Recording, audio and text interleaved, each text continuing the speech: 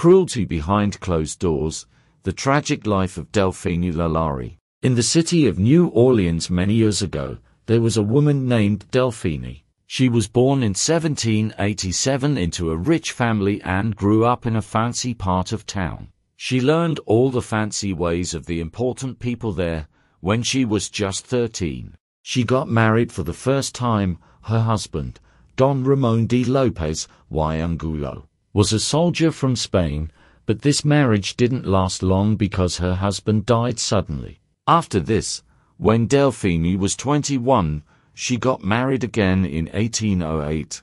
This time, she married Jean Blanc, who was a big banker and merchant. They had a happy life and even had 4 children together, but, sadly, Jean Blanc died in 1816, and Delphine became a widow for the second time, in 1825. Delphine married for the 3rd time.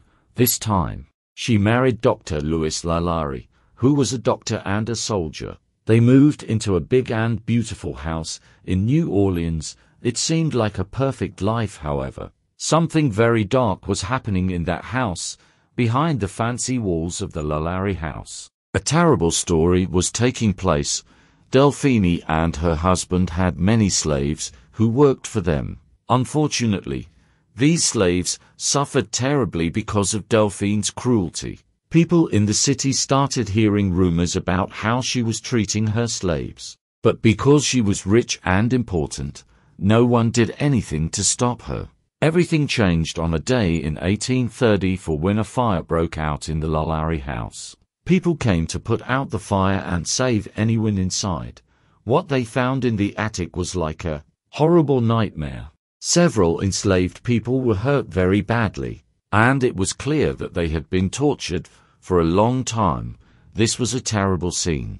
The news of this shocking discovery spread through the city, and people were very angry.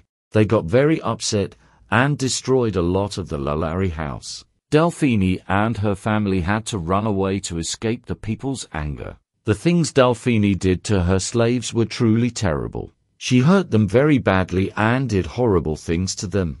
We don't know exactly why she did these things, but some people think she did it because she liked to see others suffer after they ran away. We don't know for sure what happened to Delphine and her family.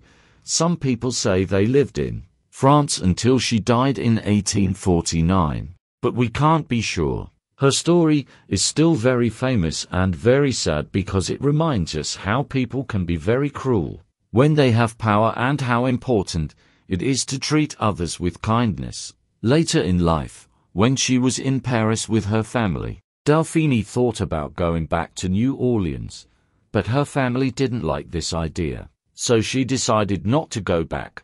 We don't know exactly why she left New Orleans in the first place. When it comes to her death, different stories have been told. One story says she died in a hunting accident in France, but we don't have proof of that. In a cemetery, they found an old plate that says she died in 1842 in Paris, but French records say she died on December 7, 1849, when she was 62 years old.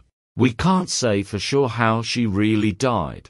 Delphine's life began with privilege and ended with terrible cruelty. Her name is now linked with unkindness and meanness, and we remember her story as a lesson about how people can do very bad things when they have power.